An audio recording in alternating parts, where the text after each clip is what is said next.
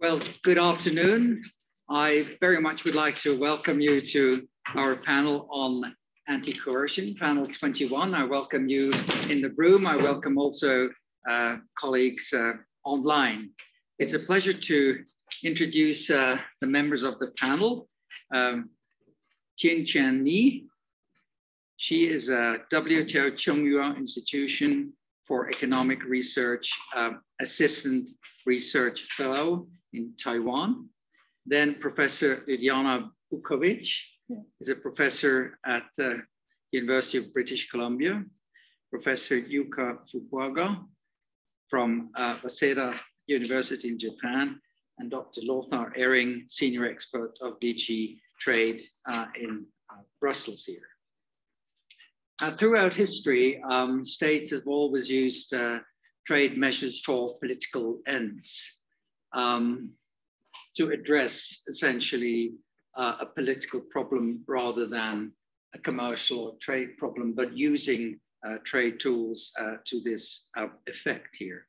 And I just recall again the book by Andreas Löwenfeld, which was published in 1983, depicting the long history of these kind of measures. But I think in recent years, we have seen an enhanced recourse to such measures for political ends. And countries started to reflect how to react to these kind of measures. And currently we have legislation in the EU being developed, and I'm very glad that Lothar, who is one of the architects of this, these measures, is with us, and as well and in the United States. But of course, the debate goes much broader than simply the response, but actually to what extent these measures taken for political ends are in line with international law. We have two papers which are presented in this session, and we start off with these two papers. Each of the presenter has 7 minutes, and then we have 2 comments on the papers. So that gets us done within half an hour for the paper presentation. And then we move into the discussion. And the first question we would then want to discuss, and I would really like to include you in the room on all these on these issues directly. It's then, to what extent are these measures compatible with public international law? The question about the use of force and the threat of use of force, to what extent can that still be distinguished from economic measures as we traditionally do? And then to what extent are these measures compatible with WTO law? On the one hand, the measures imposed, but on the other hand, also the countermeasures. And the question I'm personally then most interested in is, can we develop collective action reactions to these kind of things? Or do we have to leave it just with the unilateral approach we normally apply today in the multilateral system here?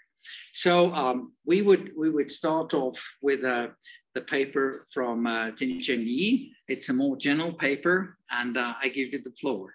Thank you, Professor.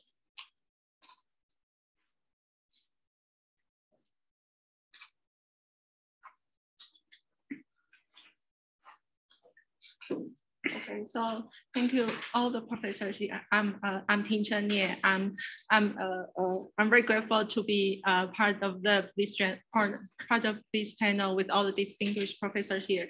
I'm a PhD student from NYCU based in Taiwan, but I'm also working as a research associate at Taiwan WRT Center at SIEL. And so because of my background, I would like to share some trace data related to the case I'm going to introduce you later. So I think before we talk about anti-coercion, we should first understand.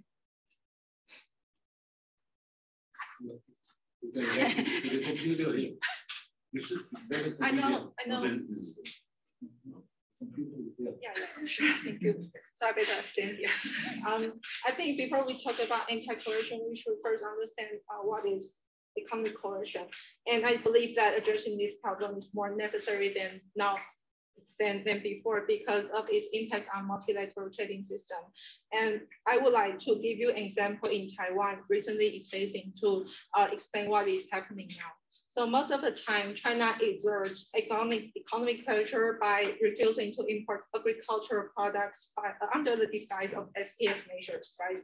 So if anyone still recalls last year when Nancy Pelosi visited Taiwan in August, before and after, actually China has suspended the importation of more than 1,000 of agricultural products into Taiwan, citing the reasons such as excessive pesticide residues in citrus fruits and detection of COVID-19 on the packaging of seafood. So, but this year, China has actually created a new form of economic coercion that is called this trade barrier investigation.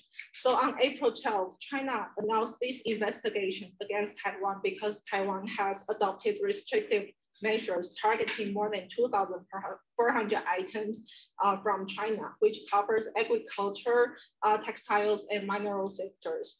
And so although this investigation is supposed to be end in October, this year, October 12th, but China government also stated that under special circumstances, this investigation could be extended to the next year, January 12th.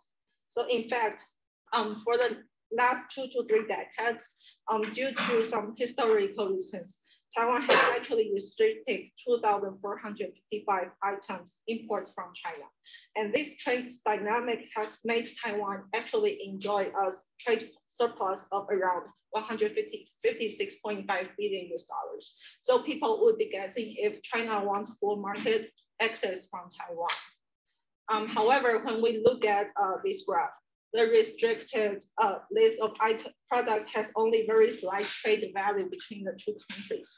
And only over the past 5 years, actually, the MW0 products only made up around 3 to 4% of Taiwan's total exports to China, which amounts to approximately 4 billion US dollars. So in terms of the overall economic impact, actually, the impact is not really significant. So then why China still wants to do this, adopting these measures against Taiwan? I think the sure thing is that China does not want full market access because our market is too small.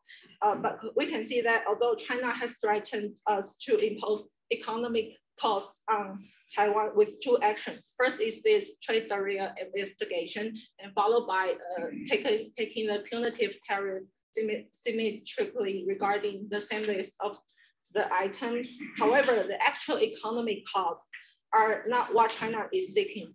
Rather, these economic pressures stem from underlying political intentions, especially when we know that the date of January 13, 2024 is actually the date of Taiwan's presidential elections.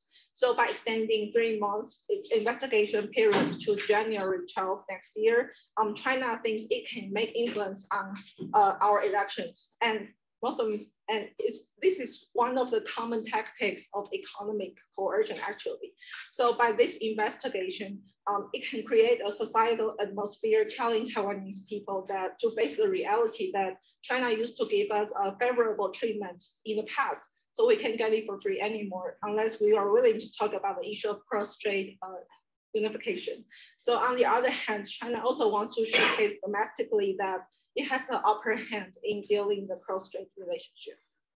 So in my paper, I've also investigated some possible counter strategies against economic coercion. And these strategies can actually be broadly summarized into 2 aspects. One is direct response, that could involve measures such as mirroring the coercive actions or just do public announcements in the diplomatic occasions. And the other kind of counter strategies is indirect response. So this might focus on enhancing the supply, building a resilient supply chain or receiving economic assistance from other third countries.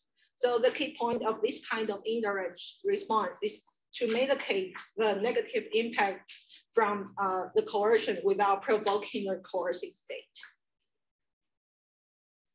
In fact, so in the final part of my paper, I actually chose anti-coercion law as case study among other available anti-coercion tools.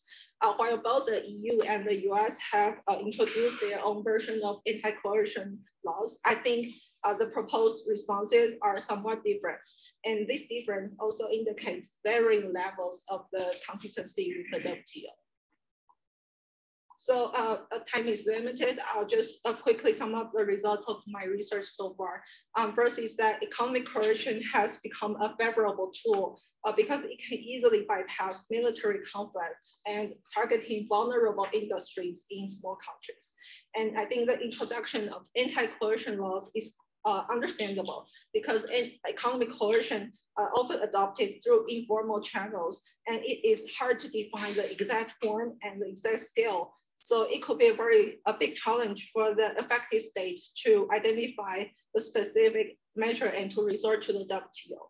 So the third is that anti-coercion law is rapid and efficient. I recognize that, but its legality remains unsettled, and the ambiguity might arise when it is adopted without legitimate justification. So I think that maybe prior consultation with the coerced state or the provision of economic relief to the coerced state can reduce further retaliation and escalation of trade confrontation. Thank you. Thank you very much for being wonderfully in time. And I'm pleased to give you the floor for the case study on Lithuania. Okay, I don't have any slides. I'll try to be really short and precise. So in my paper, I actually looked into this case, dispute between Lithuania and China that later spilled over into being a dispute between EU and China and WTO. And I looked into the EU response to Chinese restrictive measures imposed on Lithuania in the context of the EU attempt to develop a long-term strategy to deal with China and to enhance its open strategic autonomy, meaning to remain open for trade and investment while building resilience and self-reliance and being able to respond in much more assertive way to unfair behavior of states, because that's what really economic coercion is. It is unfair behavior. Really what the EU seemed to be trying to do is to survive the new geopolitical reality. And that reality is that from June 2022, the EU has become the largest target of China's coercive measures. And in short, Lithuania got targeted by China's restrictive measures because in 2021, it allowed opening a non-diplomatic office of Taiwan in Vilnius, but under the name Taiwan, not Chinese Taipei.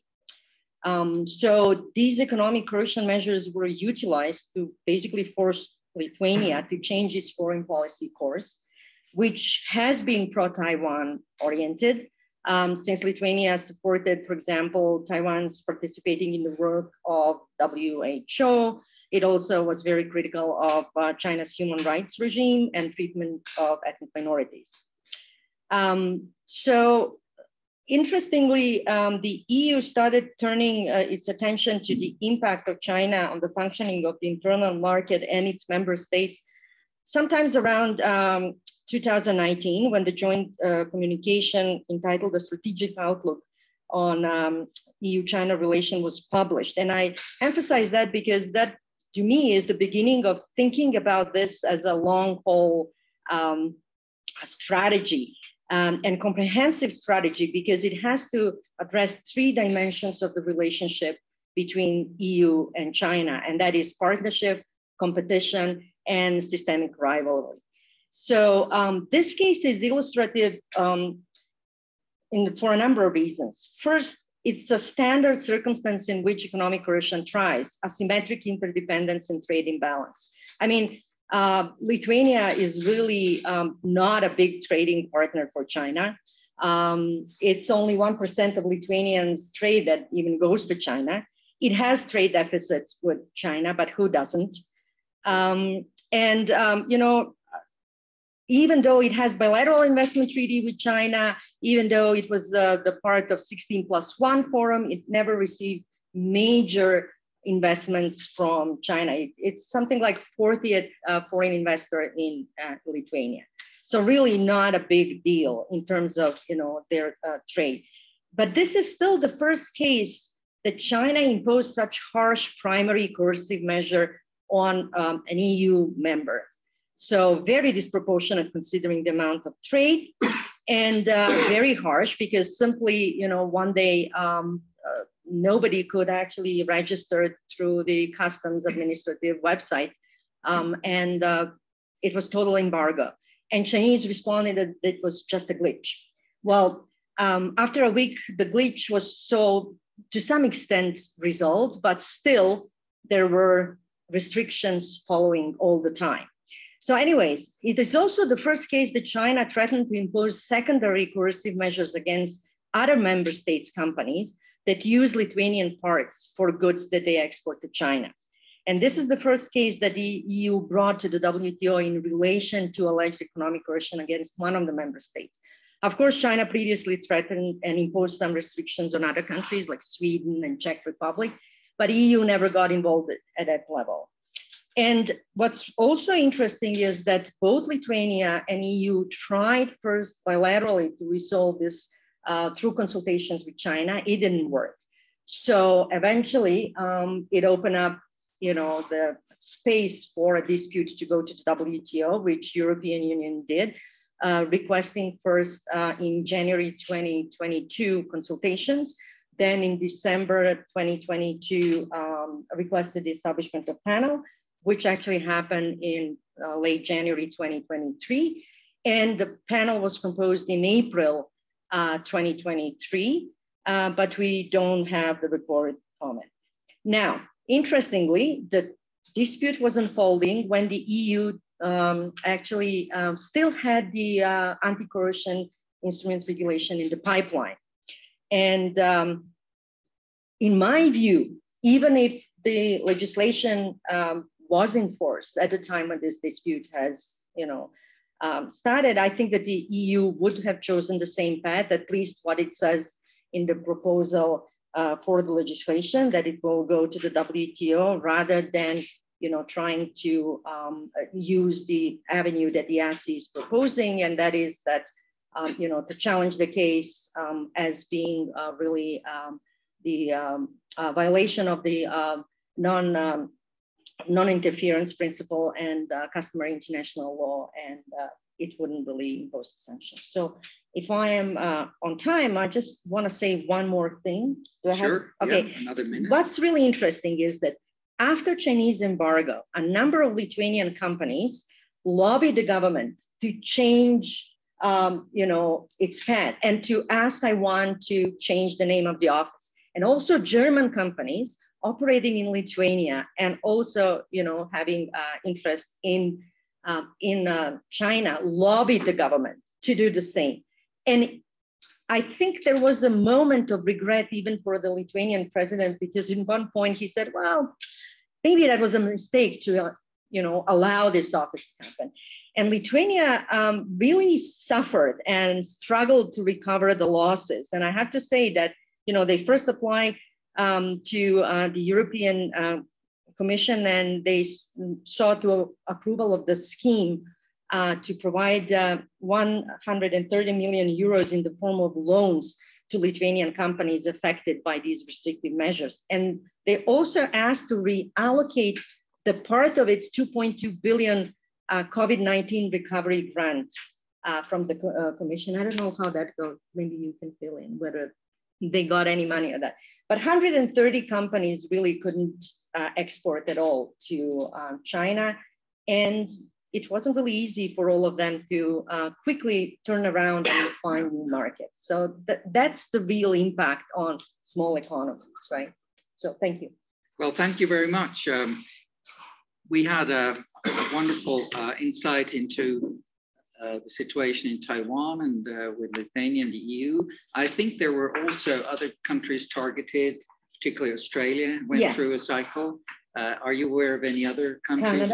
Canada as well. Okay, so it's a pattern here we see.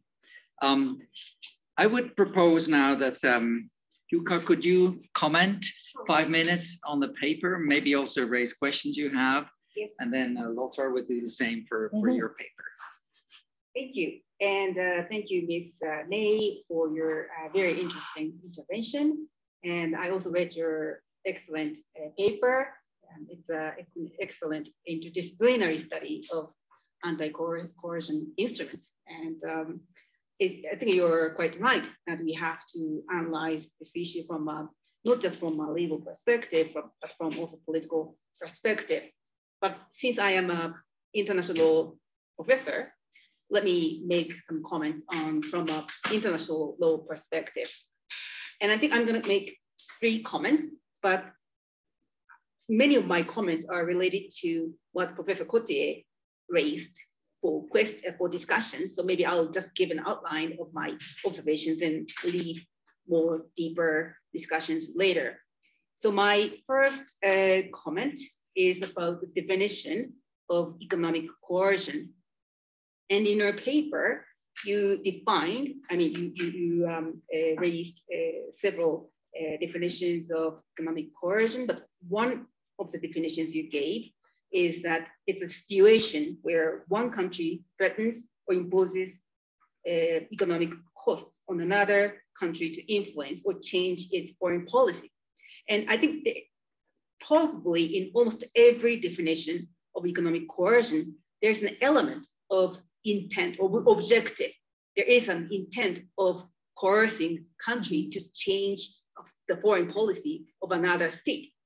And my question is, and that intent, the element of intent involves subjectivity or maybe arbitrariness.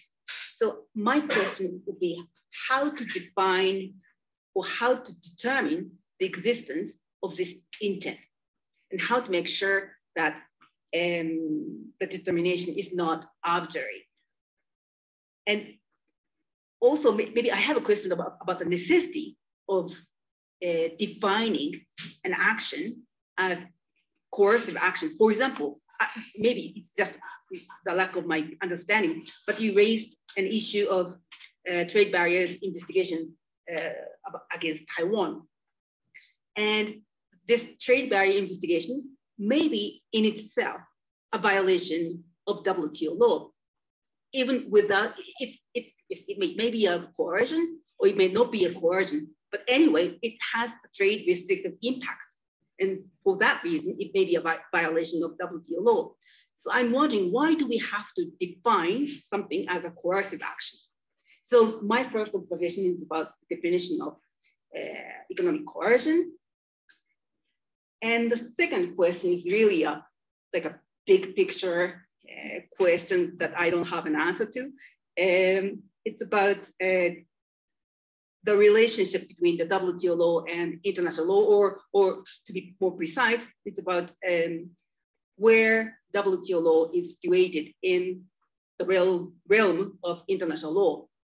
And in your paper, you said that, or maybe this may be in the EU position, if something falls outside WTO, it's a matter of customary international law, and WTO law may not apply. But to me, I think customary international law and WTO law can apply to the same issue. So one thing might be what, for example, an anti-coercive instrument may be justified as countermeasure under public international law.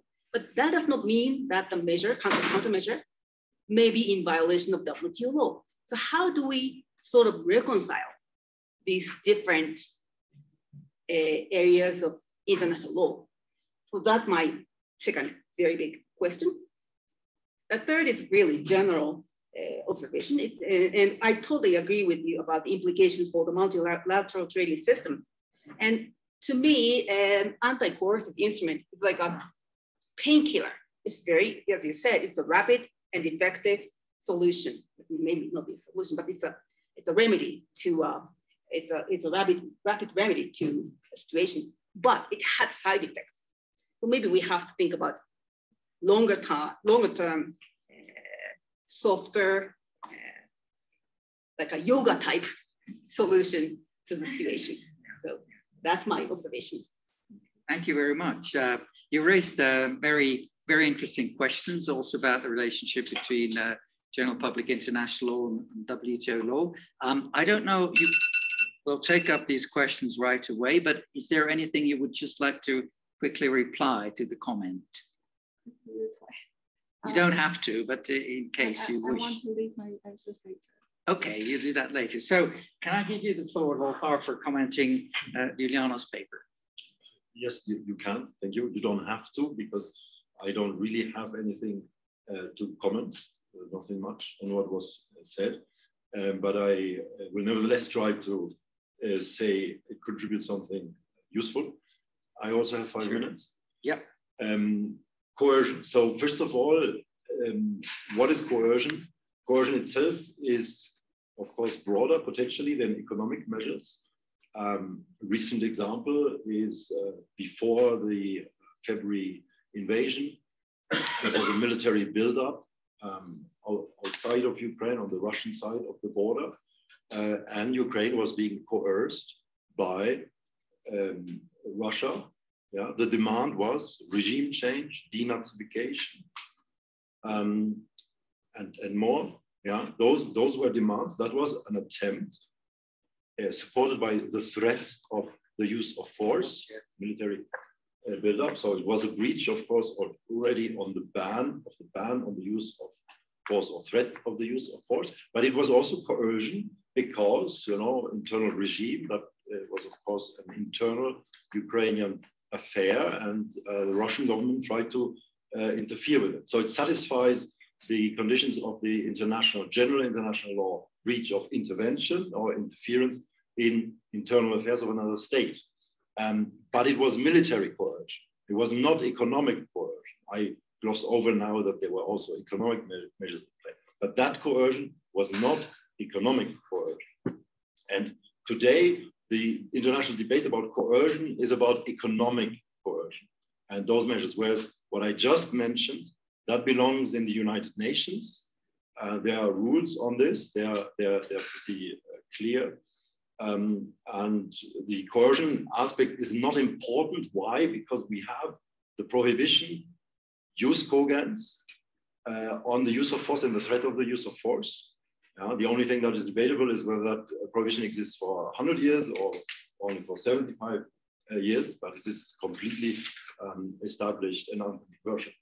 So we are speaking here usefully about below the threshold of force or threat of force. That is then also an area relevant to the WTO because the other one isn't. And so the first thing I'll say is coercion as a breach of general international law. It is again the same norm, so I will not repeat it. The prohibition on intervention, interference in the internal or external affairs of another state, that is prohibited, has always been prohibited well before the use of force was prohibited in international law. And so the only question is what means of intervention, interference, coercion. The ICJ in the Nicaragua case used this concept of coercion, and then said one obvious form of coercion is the use of force. But that brings us back to this other area that's not useful for us. So, and below the threshold of use or threat of force, we are indeed already in the controversial zone and general international law. The ICJ in the Nicaragua case said nothing useful on this. Yeah. I know it dealt with the trade embargo. It's a very long decision with many claims, and this one did not receive attention. Nevertheless, the Nicaragua judgment is all the time used and quoted, and of course one has to deal with it. But this is one ruling, yeah, in 100 years. This is just like there were one panel ruling in the WTO, or panel plus appellate body if you really want. That does not close the matter. That does not exhaust the law on this issue. I'm telling you, although there are people who say the opposite, there are people who say there is no ban on coercion, no ban on intervention, interference, if it is not through military means. But I say that prohibition does exist. It covers more than just the use of force. And economic measures, restrictions, if they have a sufficient intensity indeed can qualify. So then we have a breach of general international law, which you know means customary law. This is not codified anywhere. We have the Friendly Relations Declaration of the United Nations. We have other declarations which were adopted by majority and abstentions or counter votes. They are not considered customary as the Friendly Relations Declaration is, but all this does not really tell you anything more than what is anyway established. But so we have this breach. It's a bit controversial, but we think we are on the right side of this debate. Can these measures also breach a trade agreement? WTO, FTA, FCN agreements? Yes, of course. I will not get into details, SPS, anti-dumping, Article 11 GATT. What does that mean? Does that mean that Article 23 of the DSU applies, that it is not allowed to do anything else about this than starting a WTO dispute? That's what many people think, but that is wrong for a very simple reason, because 23 applies to the enforcement of WTO rights when a member is seeking the redress of a violation, yes, of the WTO agreement, not when a member seeks the redress of the violation of the general principle of sovereign equality, part of which is the non-intervention principle. So that's not covered by Article 23, and hence the exclusivity of the dispute settlement system of the WTO does not apply. People have other views and say, no, no, no, when it is also WTO, then that takes priority. I tell those people, take something much simpler that you're all familiar with. That is the parallel breach of the WTO agreement and an FTA. Every FTA has a national treatment obligation. So if the national treatment obligation of the free trade agreement is being enforced in the bilateral dispute settlement system, is that a breach of Article 23 of the GSU? Nobody has ever argued this. I would recommend that one to scholars, because that's much more interesting, given that it is impossible to seek the redress of a national treatment violation under an FTA without simultaneously seeking the redress of the WTO national treatment obligation, because it's the same obligation. It's usually even worded the same way, or a reference to Article 3 of the GATT. The non-interference enforcement and the national treatment, or Article 11 enforcement, those are different obligations. They just happen to exist simultaneously. So we have no problem with the WTO, but here comes immediately the next problem, and that is when we speak of reactions. If they take the form of a countermeasure, and this countermeasure takes the form also of a departure from the WTO agreement, then we get into this known territory of, can you invoke a countermeasure as a justification for departure of your WTO obligations? And I'm telling you, yes, because that is a standard, also customary international right to enforce your rights, not WTO rights, Article 23 DSU, that you can't do through a countermeasure, only via the DSU. But non-WTO law, nothing in the WTO agreement, nothing in any other agreement, by the way, ever says that it is not allowed to depart from the obligations under that treaty for the purpose of enforcing international rights by way of countermeasure. But this is something that the WTO as a system, the membership, the adjudicators still have to warm up to, because this has so far not been established. Many disputed this so far, but maybe later I can give you other examples to show why this is the inevitable conclusion. Final remark, of course, I know that the WTO has an exclusively applicable special regime of enforcement, and therefore the standard rules on state responsibility don't apply. But that again applies only to the enforcement of WTO rights. The WTO has its own special regime for the enforcement of WTO rights. That's the whole DSU. And that, of course, does not apply to what you do by countermeasure, which serves the purpose of enforcing a non-WTO international right. That's why there is no problem. Okay.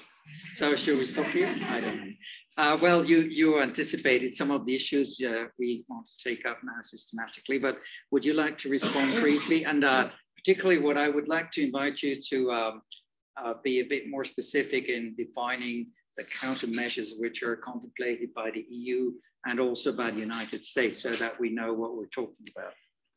So yeah, I just like to add something to what was said, because you know, I think that's this interpretation of the, you know, kind of a interaction between the EU law and EU regulation with public international law and with the WTO is something that Commission has elaborated really in all of its you know, assessments reports, and also in the proposal as well. But I think that yeah, there would be scholars who would argue that this is really a tricky area, and that perhaps, you know, it is that the countermeasures that the EU would apply, and the EU, I just want to be sure that, you know, we all understand, the EU doesn't really say that it would automatically apply the countermeasure when they make an assessment that the behavior of another country or third country, as they say, would qualify as economic coercion. On the contrary, it is really the last resort.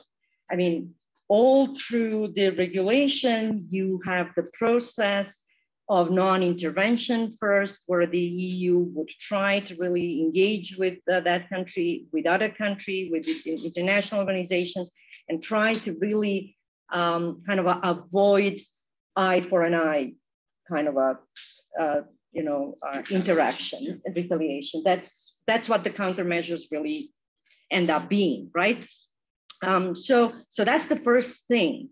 And then, you know, the second thing is that there is this idea that those countermeasures should actually not be arbitrary, but really proportionate to the harm and to the intensity of those measures that, you know, coercive measures that have actually triggered the reaction of the European Union.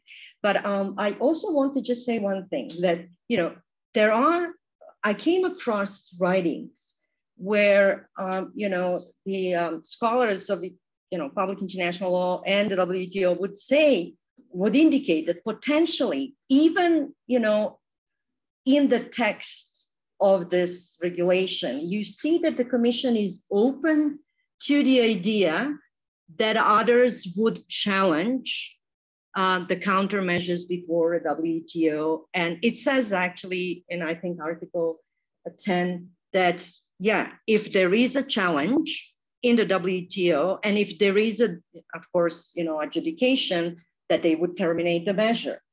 So there is this recognition that maybe this is a gray area, that it's not so clear cut. And even if it isn't, it doesn't really stop, you know, the third country to challenge it before WTO. Now, what I want to ask, would it be possible to maybe imagine that the EU can then use kind of a justification for the measure, again, dig into the WTO rules and to say, oh, maybe there is a national security exception that we can invoke here. I know somebody says even maybe public morale, but I think that that's stretch. I would rather say maybe, you know, national security.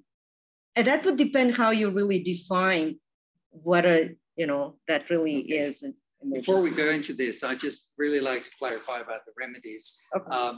I read that in the United States, it's contemplated that companies may be compensated for losses.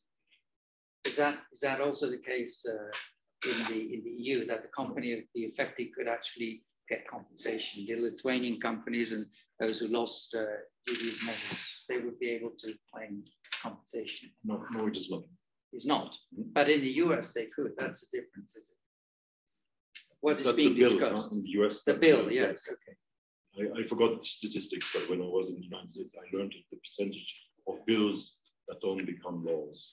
I don't know. Okay, so it's not yet secure. Okay, so I think we had a very good start. I'd like to ask whether there's any questions relating to the notion and the measures and what we've discussed so far. We go now more systematically into compatibility with international law and WTO law.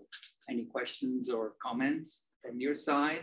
Otherwise, I can also briefly react, or maybe also the others want to react to what they heard. We'll take it step by step. That's my plan. Yeah. Okay.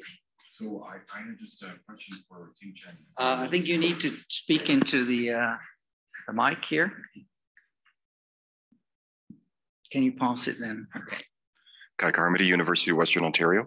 So Ting-Chen, I just was curious as to, in this situation that Taiwan is facing, whether it has contemplated the possibility of a panel at the WTO, given that both Taiwan and China are WTO members, and possibly seeking some sort of recourse, either violation or non-violation, if only to, well, paper the file, as it were, so that there's a record of this that's made. And even if Taiwan can't do very much, that Taiwan at least has every ability to sort of, pull back the covers on this dirty practice and seek some sort of recourse that way. Another question. Thank you, Charlotte Sieber from the Geneva Graduate Institute. I have a more basic question regarding the definition of economic coercion and whether it falls or falls not entirely within the WTO framework. What I have troubles with is the fact that the GATT was in part built to prevent trade wars. And if we continue to think along the line of coercion and anti-coercion, it seems to me that it inevitably actually leads to a trade war. So I would like to hear your points of view, how you deal with the problem of potential escalation. Okay, we take two more questions, then we continue. Hello, I have a question to the first speaker. I'm curious if you have looked at the Chinese attempts to introduce similar anti-coercion instruments. In particular, I refer to anti-foreign sanctions law, which China in particular described as a instrument to self-protect itself from economic sanctions imposed against China, including against some entities like Huawei, for example. And then I have another question for Lothar. So from your presentation, I got that in your view, and it's probably the most widespread view in the literature, economic coercion not always illegal. It's illegal only when it constitutes intervention. And then the question is threshold. So this is the most kind of debated question in literature, if one would say so. And with reference to the case study, when Lithuania was sanctioned, in fact, Lithuania didn't have that much trade with China. So should we look at the trade flow when we defined economic coercion, or should we just look at the objectives pursued by this measure? Thanks. To a brief comment and a brief question to Yuka. Indeed, I think it is a very fundamental question with regard to how do we detect intention. And I think that generally in the WTO, we have some reluctance to deal with subjective issues.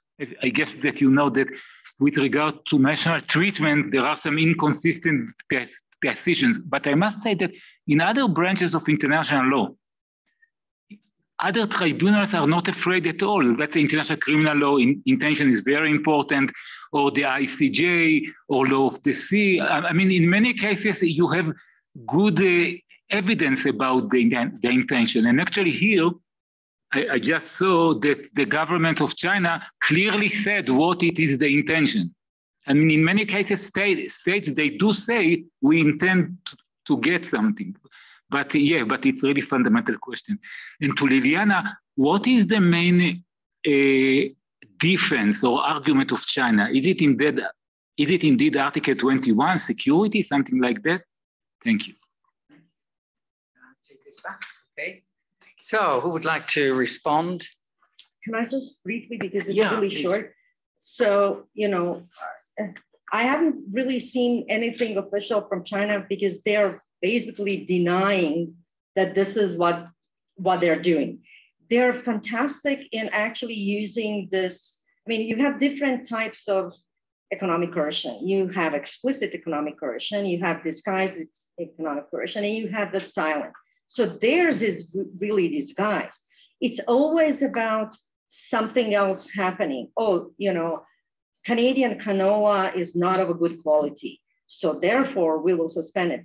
And, you know, suspension or, you know, the measures, restrictive measures would come like 3 days after Canada detained Huawei executive and stuff like that, right? So they never say this is why we are doing it. Of course, it's really easy to establish the intent when they say, oh yeah, that we actually want you to change your policy and this is what we want you to do. They actually don't say that. And that's the tricky part of it. And that's the tricky part of the question that Yuka has asked, because really, if you're talking about traditional coercion, you really don't talk about that intention. It is that intensity that really justifies your responsive measure. And if you look into the definition of economic coercion that is given by the regulation, which I think it's quite a brave act because there is no any definition, clear definition in international law what it is. And it's difficult in domestic law to define it, let's face it. Whoever teaches contracts or torts knows that. So the question then is that European Union in this document, in this regulation, has really put the objective measures as to how they are going to assess it. So that it has to be a high threshold, that it has to be the high intensity. If it is a complete embargo, then it's pretty clear that that is the threshold. But it never actually developed any specific reference to that intention. It just says in one particular article, oh, this is the particular measure that, you know, is aimed at interfering with, you know, other policies. And that's that subjective element. So it becomes dubious.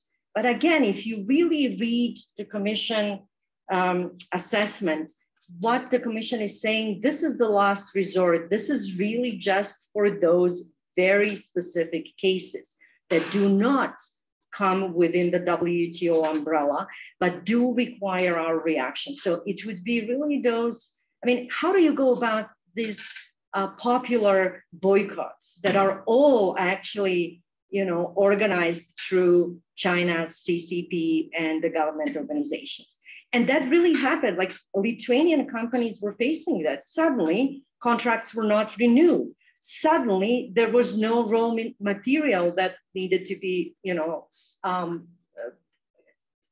given to the Lithuanian companies. Suddenly, Lithuanian goods disappeared from the shelves, right?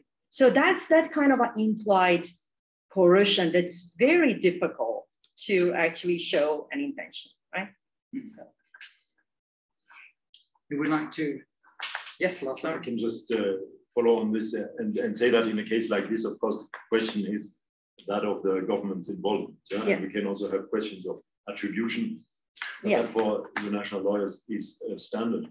On intention, can I use maybe the categories and words which Marko Milanovic, a very pedagogically brilliant lecturer in Professor Redding, has used in his inaugural lecture on the subject of coercion and its international legality, which is demand, threat, harm.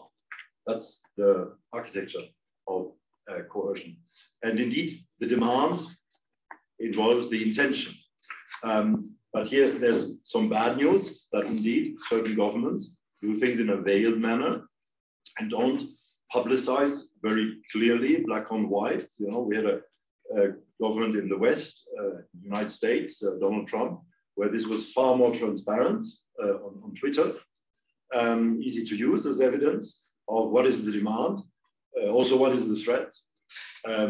So in this other model, the threat, the harm is there, but the demand is not so officially expressed. But here's the good news, and that's where you need then evidence, and that evidence can be circumstantial and indirect, it can be intelligence. But the good news is coercion only works if the other side understands what the demand is. Because if as a country you face a trade restriction, but you don't know what the other country wants from you in order to lift that trade restriction again, or doesn't want anything from you, yeah, then it's just a protectionist measure or just a WTO breach. And then, of course, we're squarely just in the realm of the WTO. So if it is coercive, then you will know it, because you know there's a connection and it's a punishment for something that you have done, or a disincentive for doing it again, or for others. And so, and then on threshold, again, Marko Milanovic, the zone that is a bit controversial indeed, but some of you said embargo. Well, of course, it doesn't have to reach the threshold of an embargo. So the zone is that between talk and force. Yeah, force, we spoke about it, we'll not get into that again. And talk is, of course, not coercion. If you make declarations as a government and you say, we really want, that other government to do this and that for us, so that would be nice. That is, of course, not coercion. Yeah, but we're speaking here about economic restrictions, trade restrictions that have severe impact. Yeah, even if it's 1% of trade, don't forget the inputs, and that this harmed Lithuanian interests in trade in all other directions. That can easily be enough. Now, the proposal, it is true that not the proposal itself, but the accompanying impact assessment report contains some language to address this question of the international law and so on. But this is not, don't understand this as an elaborate and exhaustive rationale, reasoning, and explanation. We have a consistent policy that we don't publish internal legal analysis that show whether a proposal or adopted legislation is WTO compatible. Yeah, you understand why we don't do that. Nobody else does this, by the way. So this is just small bits that we put there in order to not have nothing there. Countermeasure is indeed intended as a last resort, but it has to be a last resort also under general international law. You cannot just react to a breach by slapping a countermeasure. You have to call on the other country to cease the breach. You have to offer negotiations. You don't have to offer adjudication. Yeah? Ranjo Ruiz in the ILC pushed for that 30 years ago and did not prevail.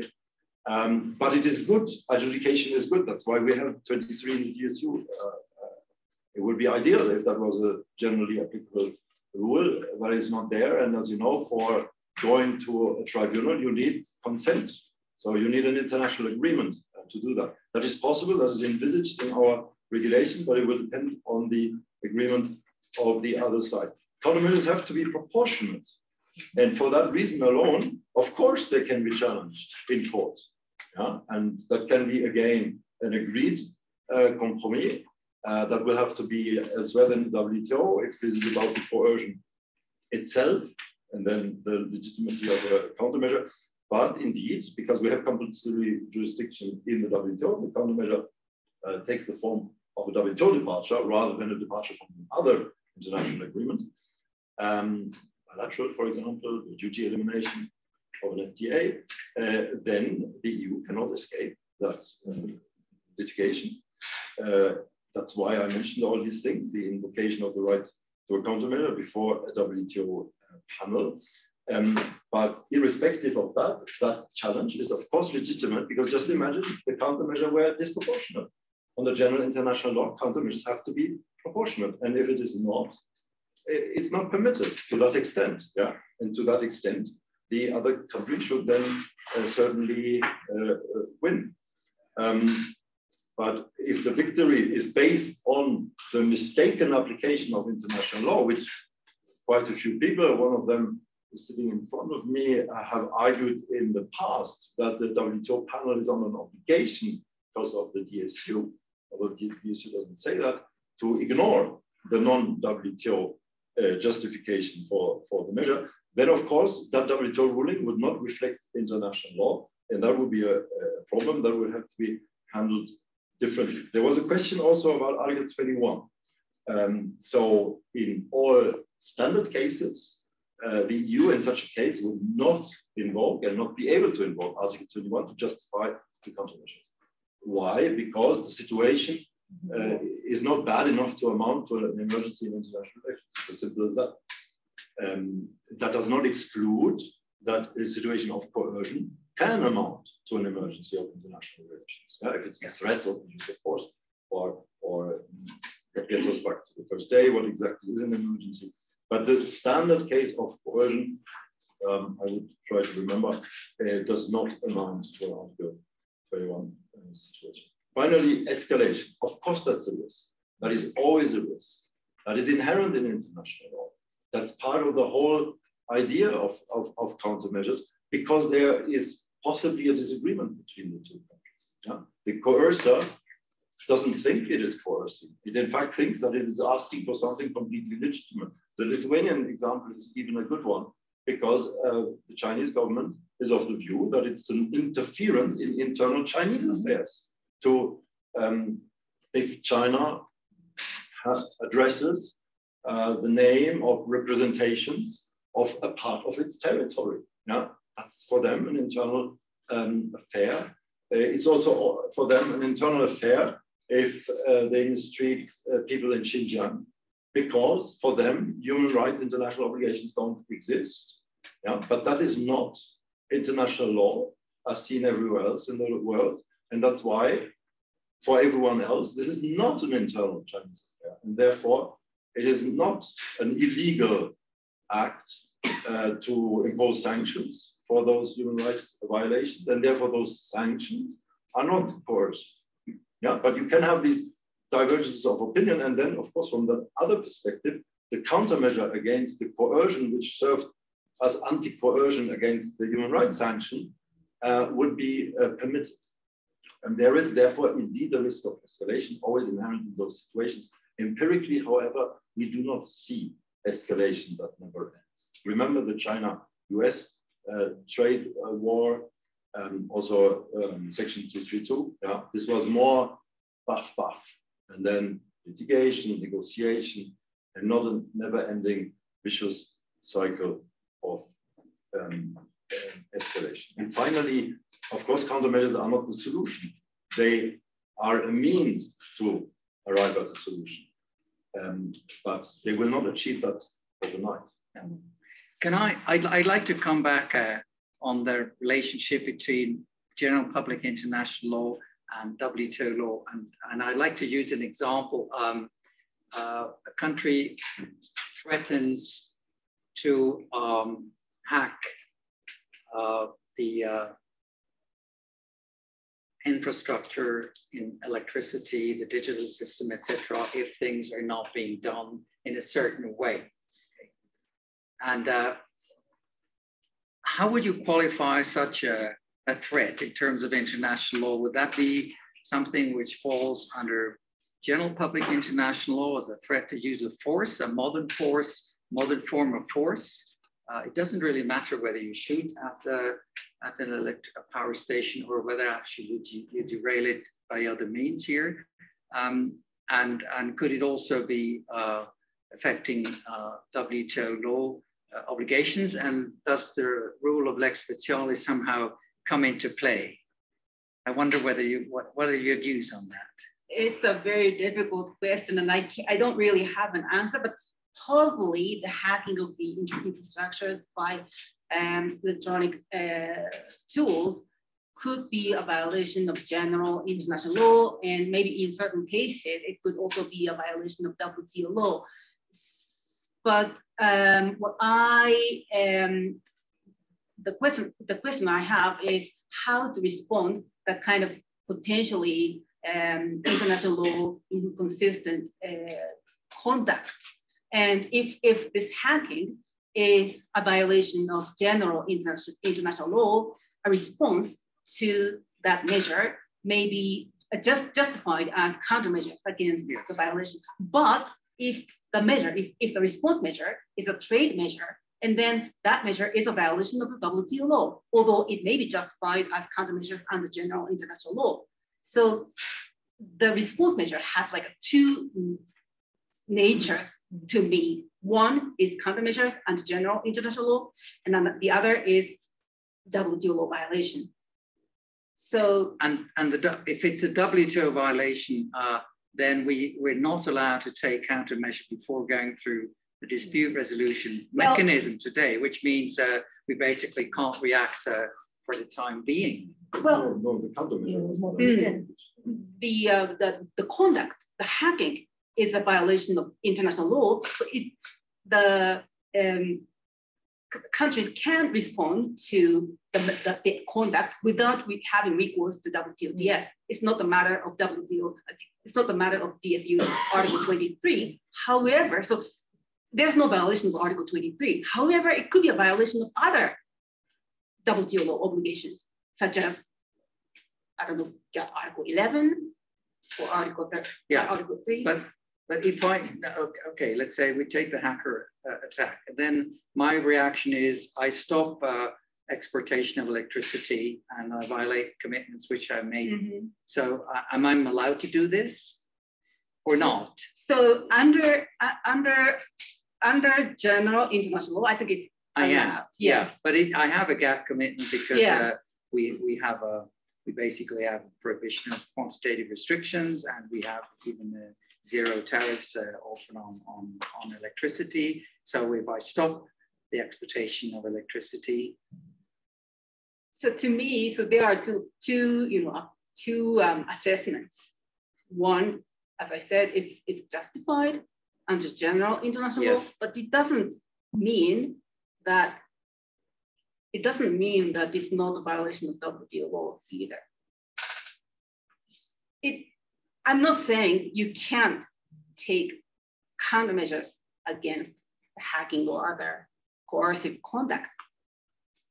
However, the response measure still has inconsistency, in my view, with WTO law.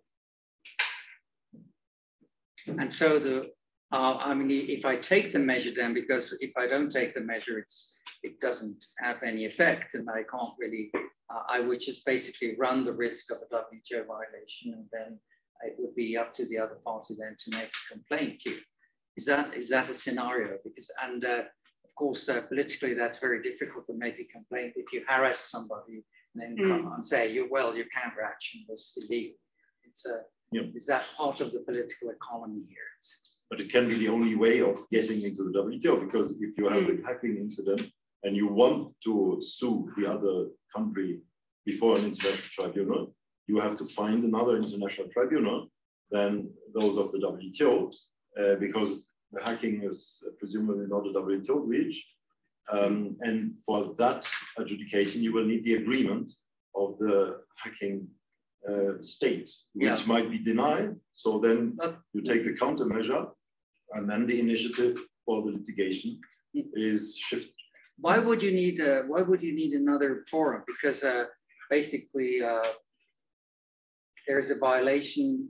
You feel this is a violation of international law, aggression, etc. So I'm entitled under Public International to react to that immediately if I want. I don't have to call upon a court to do so here. But you can. You can, if you want to settle the disagreement otherwise and in a binding manner, then the tribunal is your option. On the breach of hacking, I mean, it's not really our subject and expertise, but we know there is the so-called Tallinn Manual number 1, which is about cyber operations that qualify as use of force or threat, and Tallinn Manual number 2, which is cyber operations that are internationally illegal, but don't reach the threshold of force or threat. And those indeed, but there can be other breaches, are often interventions. But that is then another form of intervention, but it can also be economic, of course, if it is a threat.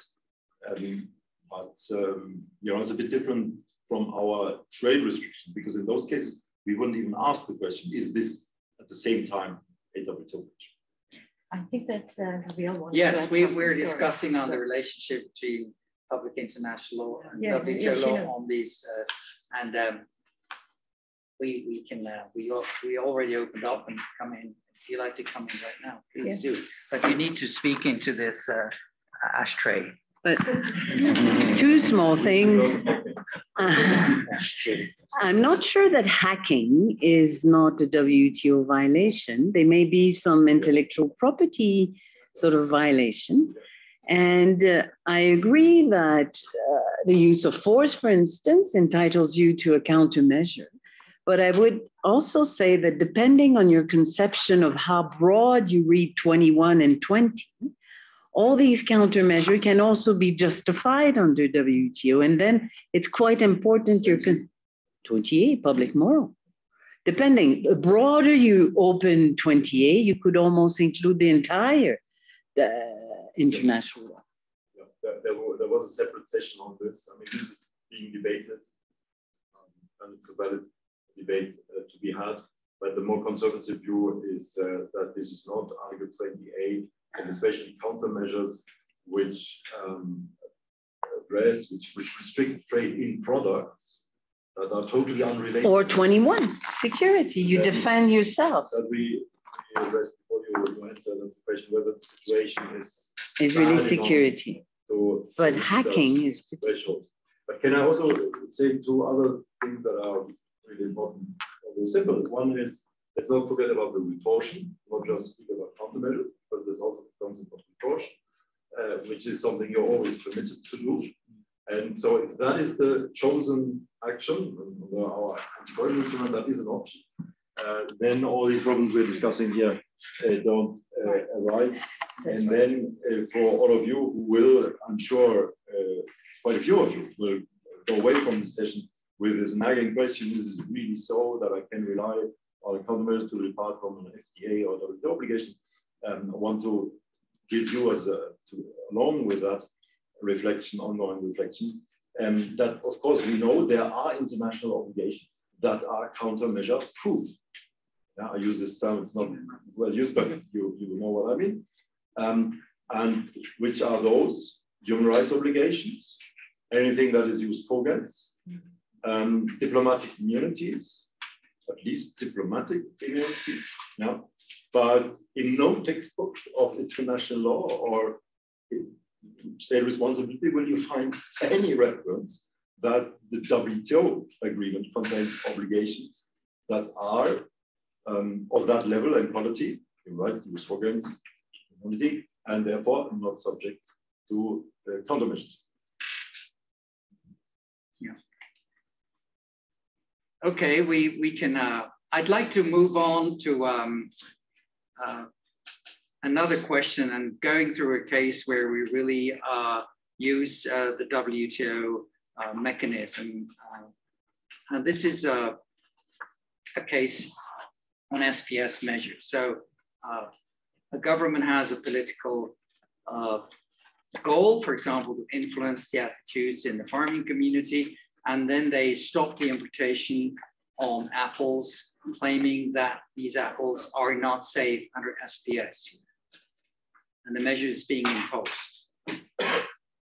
Now you have to challenge this through WTO dispute settlement. You have to provide all the evidence. It takes a lot of time, and you may not help your farmers in a reasonable period of time. So my question is the instruments we have in the WTO to address these kind of measures, are they appropriate? The traditional unilateral dispute resolution mechanism, which leaves all the rest aside, or could we contemplate collective action? Because these measures so obviously, like Lithuania, are irritant, isn't it? Everybody was irritated by this here. Isn't there a way that the international community could react more powerfully to counter these kind of measures, and therefore also frustrate the taking of these measures? Because if you take them, you pay actually quite a high price in terms of reputation. You damage your own reputation and your own credibility in international relations here. But we haven't seen these reactions. Lithuania happily is a member of the EU, so the other 21 juice in. But if it's a single country like Australia, they're just left on their own, and everybody else is just watching what's going on here. So I was wondering whether we can be more creative here, and I know that you will say this is from realpolitik is probably not possible, but I think it's still worthwhile thinking through what we could do here in such situations, which are fairly clear and obvious here. Who would like to address these questions? I think it depends on what kind of collective action to be taken. But generally speaking, if I may go back to my metaphor of painkiller and yoga, the sort of forceful strong action, strong response against like the SPS measures you mentioned could be effective, rapid and effective. And as you said, WTODS takes longer, but that sort of strong reaction has a lot of side effects.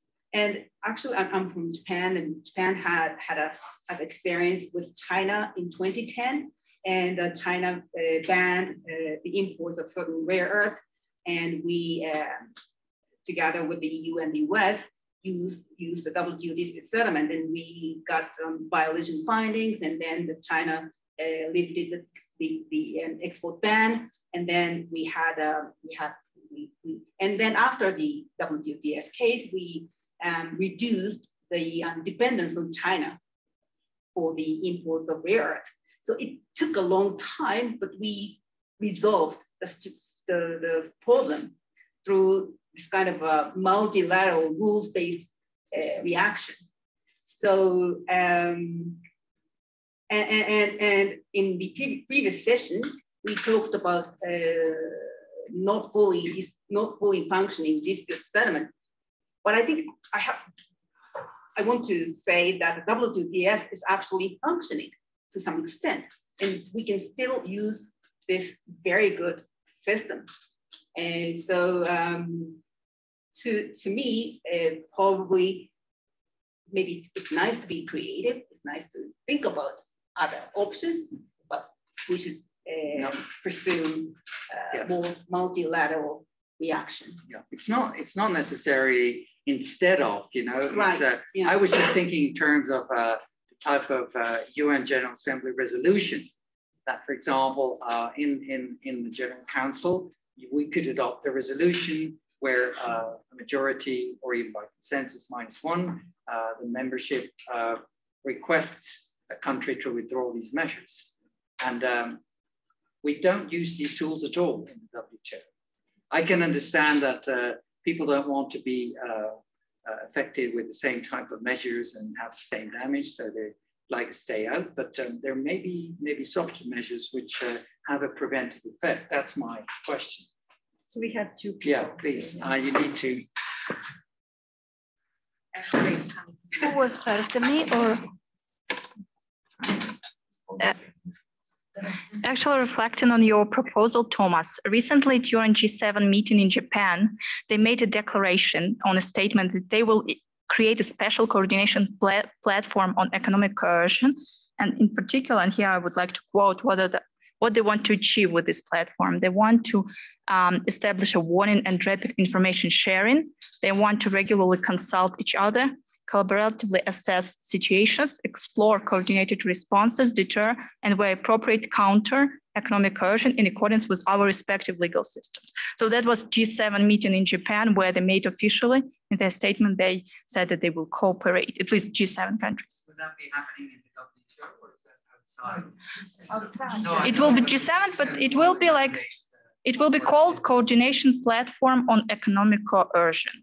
So probably they will send some representatives to work together. I think that in the whole text, they are making reference to like-minded states.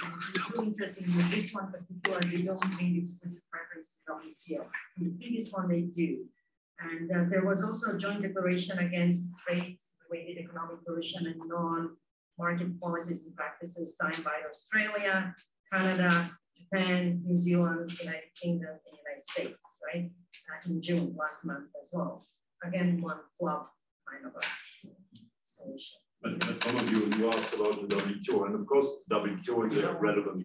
But what about the microphone? This is the microphone. This is my. Yes, but he is speaking. Yeah, okay. No, he does not need. No, he doesn't need. He does not need. Okay. He has it. No, if he speaks, he needs it. Otherwise. I'll give it back to you. Right? Just don't worry. The WTO is, of course, a relevant forum, and you, Thomas, you are asking about WTO bodies, committees, and so on. Yeah, there is certainly a potential there, and it's being used. Council for Trade and Goods has every meeting several coercive measures on its agenda, and the coercive aspect is raised by some in those committees. The direct victim sometimes prefer to confine the statements and criticism to the WTO problem, the SPS illegality or the anti-dumping illegality. And as you know, a committee can hear many statements, and then that's it until the next meeting. Dispute settlement is an option, and so far, WTO action is the only action that has been employed. Canada brought the canola case, Australia wine and barley anti-dumping cases. The EU brought the case against China for the Lithuania restrictions. So that is always an option. When disputes are ongoing, then they move out of the committees traditionally. Australia has now a settlement over barley, which is in implementation. Part of such a settlement is often that the coercive measure is withdrawn, and then we are speaking about 3 years down the line before a panel ruling comes out, and then no panel ruling comes out. So that means the reputational cost is then avoided, and that could also play a role. Yes, yeah. Okay, Maria. It was just to see whether I understood all the important contributions that have been proposed to us, because I do think that in the anti-coercion instrument there is an answer to the suggestion of Professor Cottier beyond the very important initiative that was recalled by Irina, because it says that before adopting a countermeasure, the European Union will have to gather together the countries that are potentially interested in joining the European Union in facing the situation that is qualified as economic coercion. So there is this multilateral or plurilateral diplomatic initiative. But then if I understand correctly the reconstruction of the legal framework by Lothar, basically you are saying, correct me whether I misunderstand you, that in case there is an infringement of the principle of non-interference in internal or external affairs, even if a measure adopted by a WTO member has trade effects, these trade effects should not be considered as falling within the WTO system. Are you saying this? No. Okay. So in the disputes, I just mentioned proof. Otherwise, it has been said correctly that WTO litigation is an option that's even mentioned in the draft anti-coercion instrument. Now, the question is that an effective option? If you litigate during the litigation, the measure stays there. And what you said earlier, Thomas, I think you were also alluding to faster remedies.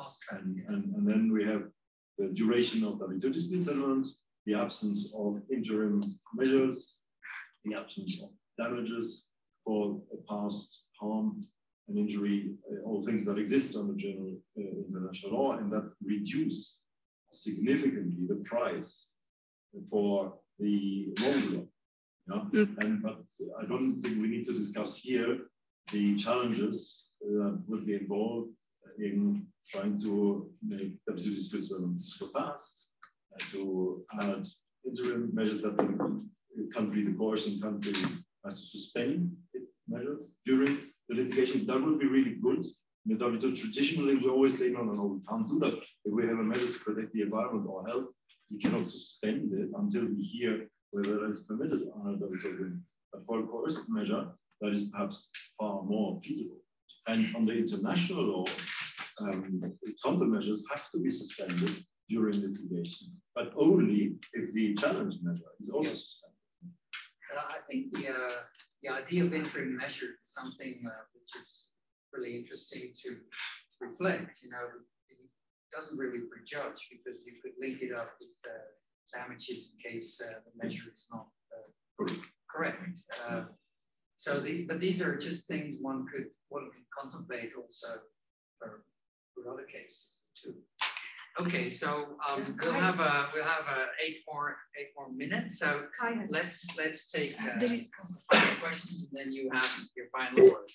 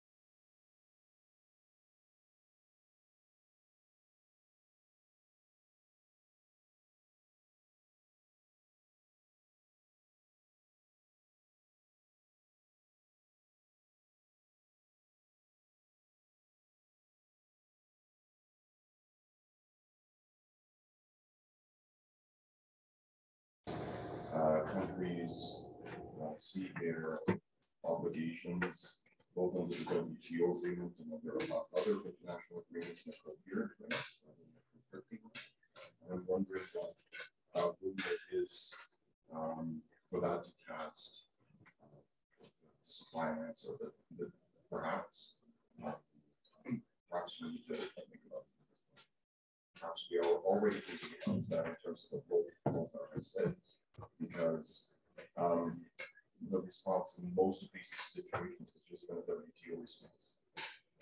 And so they're going sort of the least, or the narrowest road possible in order to maintain some sense of coherence with international law, not rejecting the rest of the that would require that the WTO is actually allowed to look into international law generally independently from WTO law.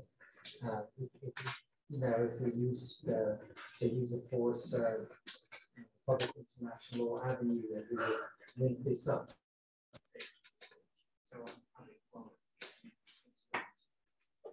Further questions? Yes.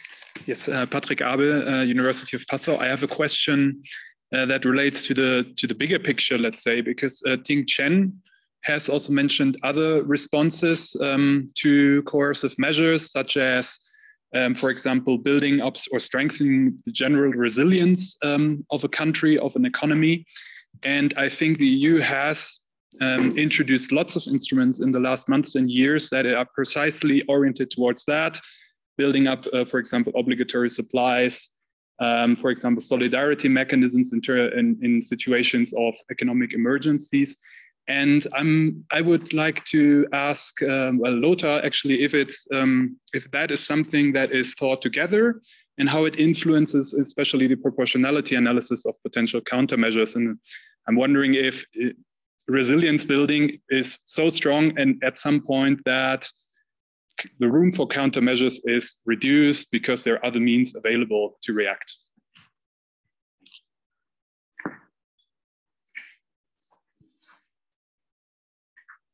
I'll put it here. Rick, did you want to say something? No, this was not your comment. Who wants to? The question was to you. Yeah, but not only. There were several remarks. But I can kick this off, and then anyone please jump in anytime. So yes, of course, there are many other things that can be done: mitigation, alternative destinations for the exports that are blocked. I have here focused more narrowly on the legal questions and the international law and WTO law legal question. That is fascinating enough. But of course, there's field is much broader, has been well studied by the way everything the Australians did, the Canadians also for canola, but the Australians were under severe pressure. This was it was 5% of all Australian exports, so that's well researched, well documented inter alia by the Australian Strategic Policy Institute and the Center for Strategic Initiatives, CSIS in Washington. CSIS in Washington also has held 2 events. One was the launch of a report on coercion, at which the State Department spoke and presented in an impressive manner all the things which the United States did to help the Lithuanian economy, with the result that the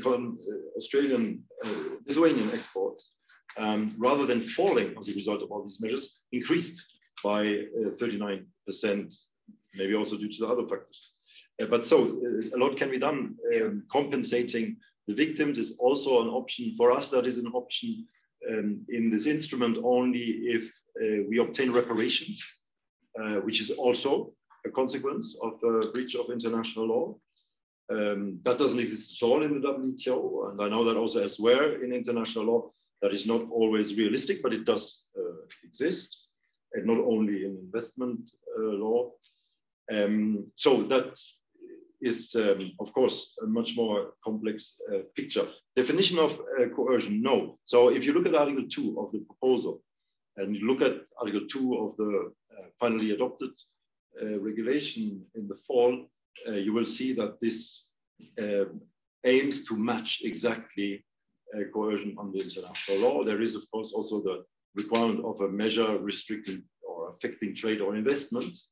That is for us to not capture any coercion, but only economic coercion. That was also a reason of competence for us. But the demand having to be relating to an area falling under the sovereignty of the target, you will find that language there very expressly.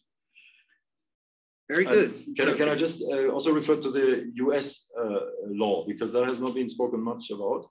US legislation, which is a bill, is fascinating for one reason, namely that it does not apply to cases where the United States is coerced.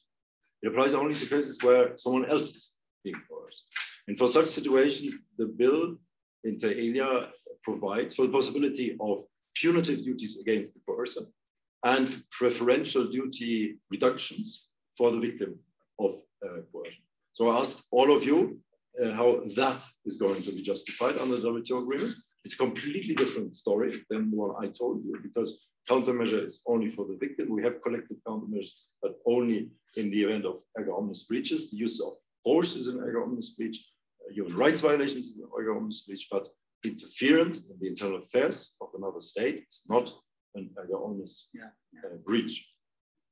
And perhaps a final small remark, because the term coercion is, of course, per se much broader than what we discussed here today in relation to non-intervention. And coercion per se, even in law, covers everything where force is being used. If a criminal is arrested by the police, that is coercion.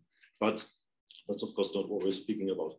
And the term is also misused sometimes to say that was a direct reaction to the G7 statement, by the way, the day after Russian government, the Chinese government, but also academics everywhere in the world said, oh, but the G7 or the US government, the EU are the biggest coercers in the world, because look, they impose sanctions now against Russia, tons of sanctions, it is coercive. And so it always brings us back to the definition of what exactly are we speaking about? Is it the intervention? And of course, a sanction, which is also a countermeasure in response to the use of force, is of course not interference in internal affairs, because the use of force is not an internal affair. Yeah. Okay. So I think we're done, and I'd just like to offer the possibility to have a final remark, the three ladies. Yeah, if I can just say something that would be also response to the question. I think that what we discuss here about the European Union approach is really that, this regulation maybe just one pill, but there is a treatment that's much broader to actually build the resilience of the system through a number of other regulations. Some are new, some are reformed, like the trade enforcement, FDI screening, foreign subsidy, like 90% of investments that are coming from China have some sort of subsidy. So better screening as well, more support for domestic industries. That could be debatable to what extent that itself can be against WTO rules. But anyways, there is a whole system that's been put in place within the EU. And I think that people should really think whether anyone else can go that route. But that's the route of actually minimizing that asymmetric interdependence, right? Building the resilience within the system, trying to make it stronger, better monitoring, more transparency, and so on and so forth, changing the blocking statutes so that maybe individual companies can actually get some concrete remedies as well, because that one was really capturing only particular extraterritorial sanctions of the United States, reach of US law. So whether other countries could do that, I'm not quite sure. I think that European Union is doing the stuff that maybe developed economies can do, but for small countries, I really doubt that they can just rise to the occasion. Jim, would you like to have a closing word? I thank everyone for a lot of questions for me. I'll bring them back and to improve my study. Very good. So you got some feedback. Okay. Well, very briefly, this raises a very interesting question of the relationship between WTO law and general international law, or where WTO law sits in general international law. And as someone suggested, the principle of systemic integration requires WTO law to be interpreted harmoniously with other areas of international law. However, at the same time, I think international law is inherently fragmented. So we can't have hierarchical, integrated, systemic law, like domestic law in international law. So, well, this is a very fascinating question, and I think I'm gonna keep studying on the subject. So thank you very much. I'd like to thank the panelists for their contribution, the comments, and also your remarks and contributions in this interesting topic. And I'd like to close the session. Thank you very much.